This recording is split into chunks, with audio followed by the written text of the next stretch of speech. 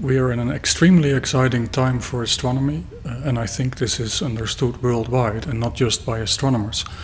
The technology is now available to look not only at the farthest objects in the universe, where the light left long, long ago, so that we can see how the whole thing evolved and developed, but we can even detect signatures of planets around other stars. And that answers an age-old question, which really is one of the fundamental questions in all of science, and it really excites the general public.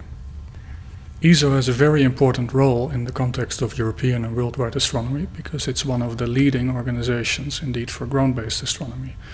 You might even say it's the preeminent organization. And therefore we have both the opportunity and the responsibility to lead the further developments in astronomy.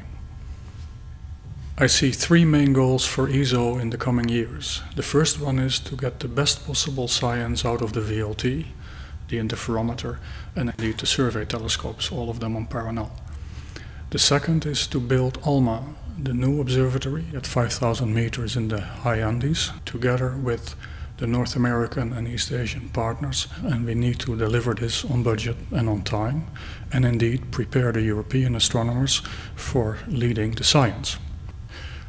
The third main goal for ESO in the coming years is to design a world-leading, extremely large telescope, which may have a main mirror with a diameter larger than 40 meters and will enable wonderful science. And of course, we don't only want to design it, we also then want to construct it. As to La Silla, it is of course the cornerstone of ESO's existence in Chile, and it hosts some wonderful telescopes, including the one that is discovering many exoplanets. And I see no reason why this couldn't continue for many years into the future. And on top of that, La Silla is one of the potential sites for the future ELT. I took up this position because ESO is the most exciting astronomy organization in the world, with high-quality staff and long-term and stable support by the member countries. It will be a pleasure and a privilege to come and work here. In the first days in office, I will further familiarize myself with the organization, but then I will very quickly travel to Chile. After all, the crown jewels of ESO are in Chile, and it's very important that I meet not only the ESO staff in Chile, but also the Chilean astronomers and authorities.